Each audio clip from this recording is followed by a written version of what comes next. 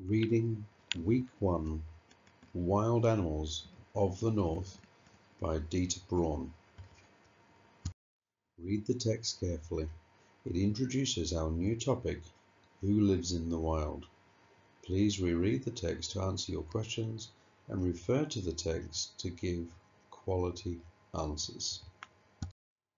Wild Animals of the North by Dieter Braun.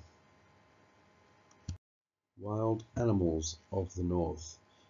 It's hard to imagine that fantastic creatures like bald eagles or snow leopards could have evolved from the first single-celled organisms that appeared on Earth around 3.5 million years ago.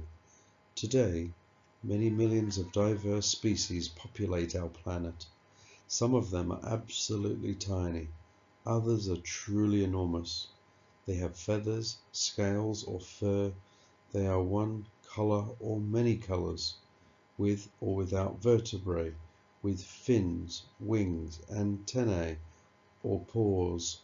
In short, the richness of our wildlife is immeasurably vast.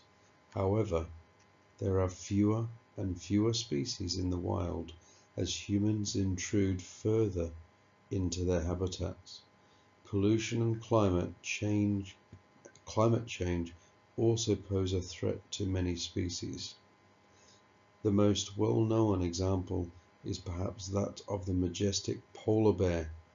The pack ice is literally melting away from under its paws due to global warming. Almost a third of the animals in this book are endangered, and some are even threatened with extinction.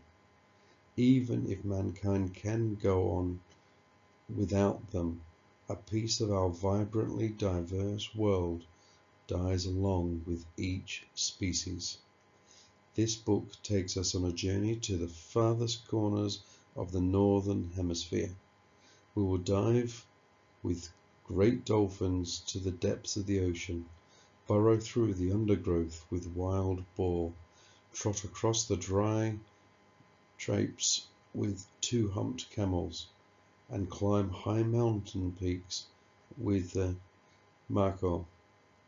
We'll pay the Arctic fox a visit in the freezing cold of Siberia, watch the pileated woodpecker foraging for food, and keep the rare Liberian lynx company in the shimmering heat of Spain. Have fun in the wilderness. We'll be looking at North America, Europe, and Asia.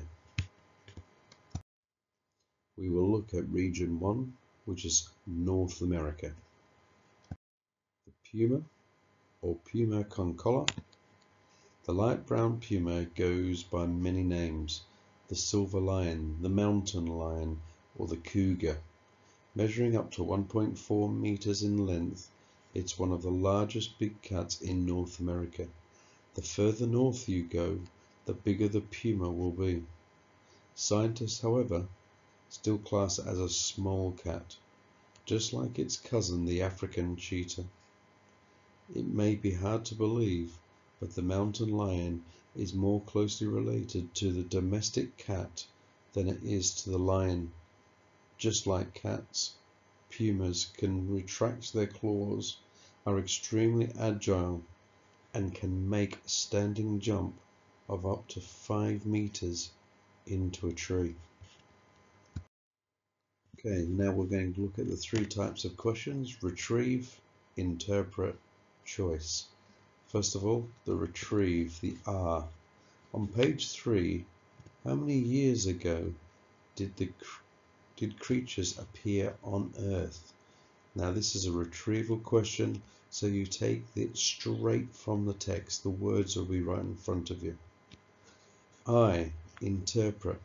On page 8, why do you think the further north you go, the bigger the pumas will be? Name 2 different reasons and explain with a because sentence. So there'll be some clues maybe in the paper, in the text, but maybe try to just find out your reasons to why that might be the case. Think about where they might live. and what they might have around them. C is choice. Why do you think the author chose to use the two pictures of the puma on pages 8 and 9? What do we learn about the puma? Can you please try and give a because sentence in your answer? Now share your work with the class or take a photo of your work and send it in to school using Edmodo.